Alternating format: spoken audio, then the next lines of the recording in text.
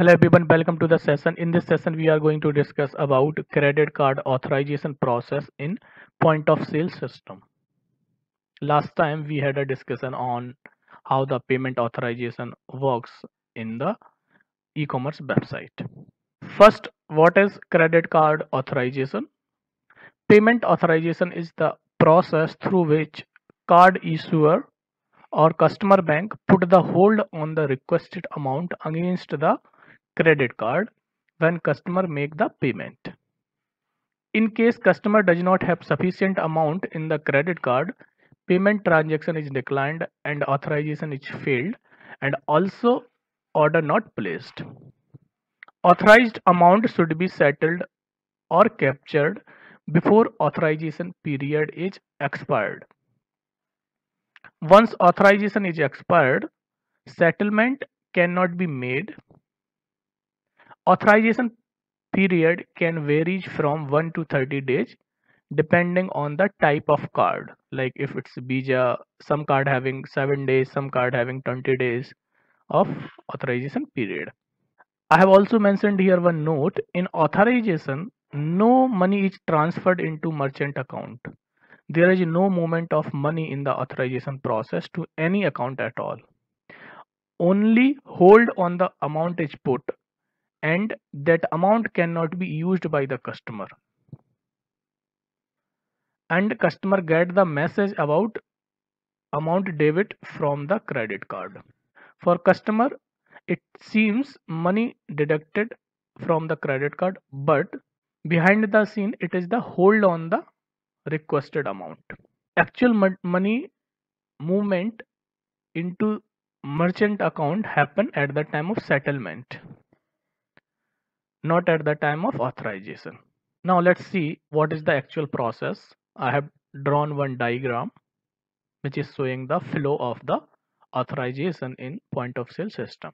Some of you might have visited the point of sale, I am sure, and you might have noticed that when you make a payment with the help of credit card or debit card at the point of sale system, you see one payment device where you insert or swipe your credit card or debit card. Yellow box is showing that device.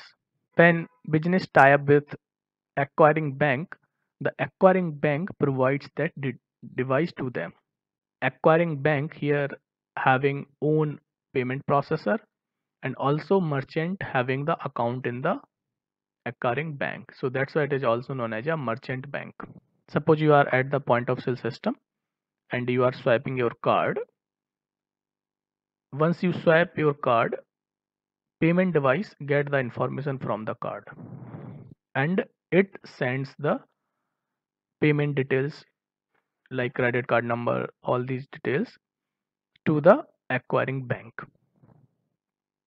Acquiring bank do validation of the request, and if finds everything is fine with that request, then it forwards the request to the card network. For different card, we have a different card network. Like for Visa, we have a Visa card network. For MasterCard, we have a MasterCard network. For Amex, Amazon Express, we have a different card system. So how acquiring bank understand to which card network the request needs to be sent? So looking at the first digit of the credit card number, it understand where to send the request or to which card network the request needs to be sent.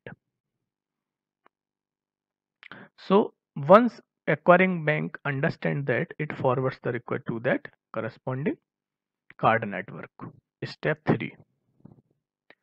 After card network received the request, it validate, it execute own fraud mechanism, also do the small checks, small validations. If it finds that everything is okay with the request, card networks forward the request to the issuing bank, the bank who has issued that credit card to the customer. There are hundreds of banks. So how card network understand to which bank that request needs to be forwarded?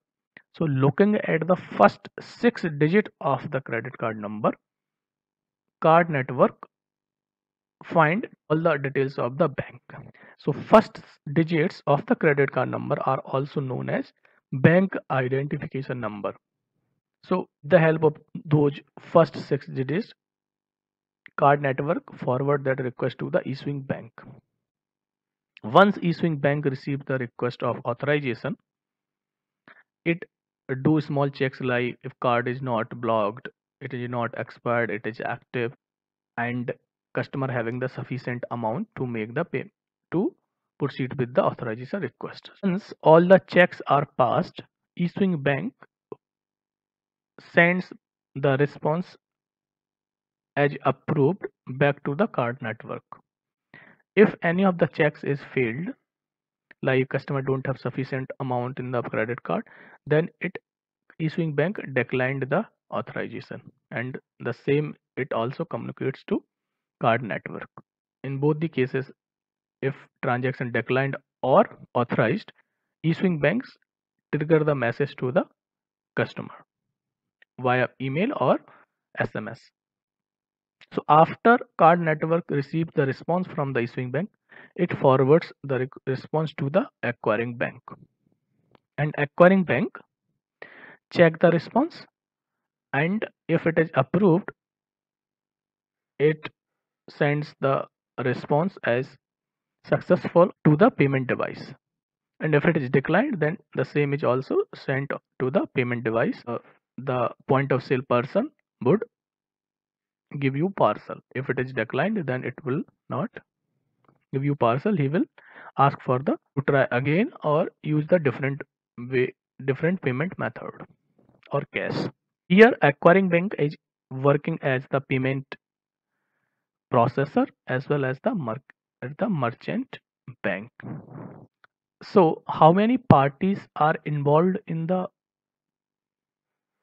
this authorization flow? You can see issuing bank, card network, acquiring bank, merchant, 4 parties. So this is how the credit card authorization works in the point of sale system. That's all for this session. Thanks for watching. See you in the next video.